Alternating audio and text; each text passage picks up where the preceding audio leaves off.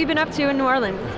Well, basically now just doing Radio Row, you know, connecting with a lot of the people, networking, being the president of the Alumni Association, give you opportunity to kind of reach out and try to do things for players and kind of build all those type of things and doing the networking events. And coming here with Pro Insider is definitely a great event, you know, great cause. So coming out to support guys like Randy and the different individuals involved with this, and just having a good time. And you know, it's a great opportunity for everyone to come together. So anytime you can have that, it's a great opportunity for everyone. Anytime you can give back to the community, give back to any type of organization is always a good thing. And that's what one of our models is, caring for kids. And anytime you can do charities, but particularly kids charities, is always a good opportunity to do great things for the future of our world, so to speak.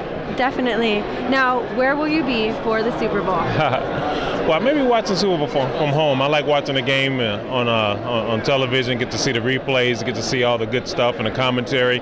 So I'll be back in Nashville. It'll be a great opportunity to see a great game. I think it's going to be a great game with two teams that are going to give a great show for everyone involved. I think so too. Thank you so much. Well, thank you. I appreciate it.